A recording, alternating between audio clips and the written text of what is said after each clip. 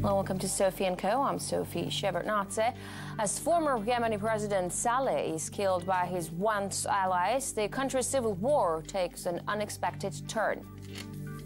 And that is while a Saudi-imposed blockade threatens hundreds of thousands with starvation. What does the future hold for Yemen? Well, I asked Tawakkol Karaman, a famous Yemeni political activist and Nobel Peace Prize winner.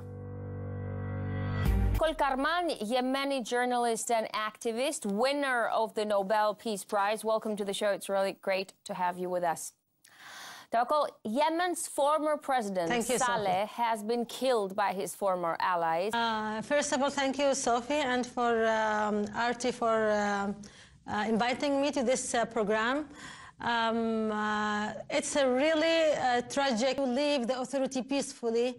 We gave him immunity. We gave him also, we allow him to have the money, billions dollars that he took from. Very important question. What is next after Ali Saleh death?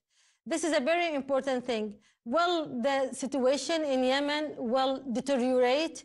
Will continue? This answer should be, this question should be answered by the Yemeni people. Yemeni people should be now the one happening now. Now it's how can we stop this war? How can we stop this fighting between Yemenis and also between Saudi? That he will declare amnesty for anyone who stops fighting him. Do you think this promise could end the war? Of Yemen, they have to find solution for Yemenis. They have to stop coup and also they have to stop war now to make peace in Yemen. So President Hadi and legitimate government should start dialogue with the Houthis. But also Houthis now has to declare that they are ready. This is the duty of the Saudi and Emirates alliance. Now Saudi and Emirates alliance claimed that they are helping the legitimate president on unspeakable humanitarian tragedy. That is true. Yemen now is suffering from a huge, from the worst humanitarian crisis. Yemeni people are now suffering from disease, from hunger, from famine, from lack of electricity, lack of... I don't want just... Then there's another question. Yes. Imagine the blockade is lifted right now. Imagine. And the aid is flowing to those who need it. But what if that also opens... It's very important. So President Hadi with the army can make, the solution ourselves. We should solve our problems, and we can do it. Yeah, but we can do I mean, how can you solve your own problems? How can you solve your own problems as Yemenis if you're under a blockade and lift this blockade? UN is calling on Saudis to lift blockade. Other humanitarian organizations are actually calling on Saudis to lift the blockade. They're not listening to anyone. What dialogue are you talking about? There is the same thing. And by the way, you are asking me about the blockade that is led by Saudi and Emirates, but you don't ask me about blockade that is by let's arrest Riyadh. Why our president Hadi didn't return to Aden while it's a liberate city? Why Emirates is occupying the most important lands, islands, the ports, the airports in the south and in the 70% of Yemeni liberated countries? Why? Why do they create militias? Why? Prize, and we'll talk more about the tragedy unraveling in the country. Stay tuned.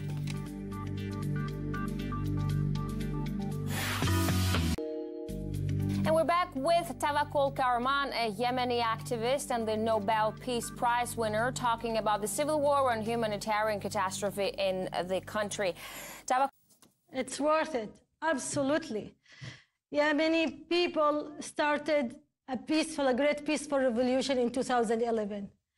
And is the result of conflict, the regional conflict. So it is not our fault, but still we are in our revolution and we will, continue our way and dream for change, and we will win, absolutely. Now, you have blamed the Yemen you would want to work with. Do you think that Yemen is divided between a group backed by Iran or by Saudi and Emirates? No. Yemeni people, they have our choice to be with this part or with that part. Look, you've been exiled from the Houthi-occupied part of the country, but what's stopping you from going back to the areas not controlled by them? People, so why don't you go back?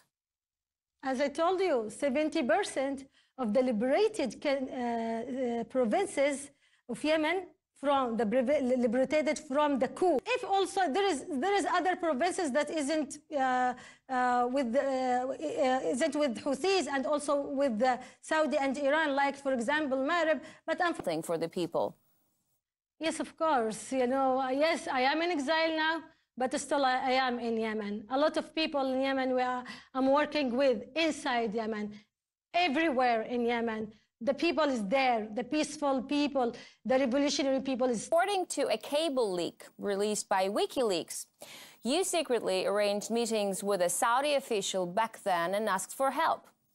I want to ask you directly, is that true?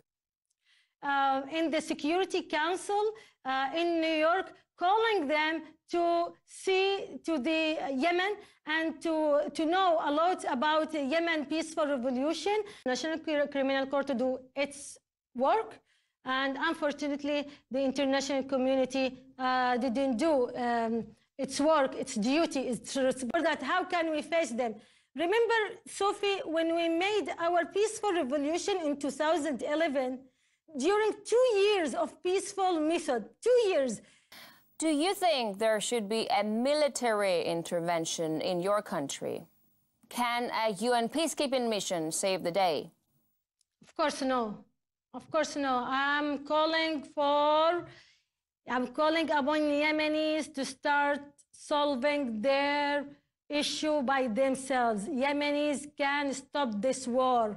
And as I said before, with the how can we stop that thing? And other things, there is Arab coalition, Saudi and Emirates should stop to build their country without any armed intervention. Tawakkol, thank you so much for this emotional future of the country. That is it for this edition of Sophie & Co. I will see you next time.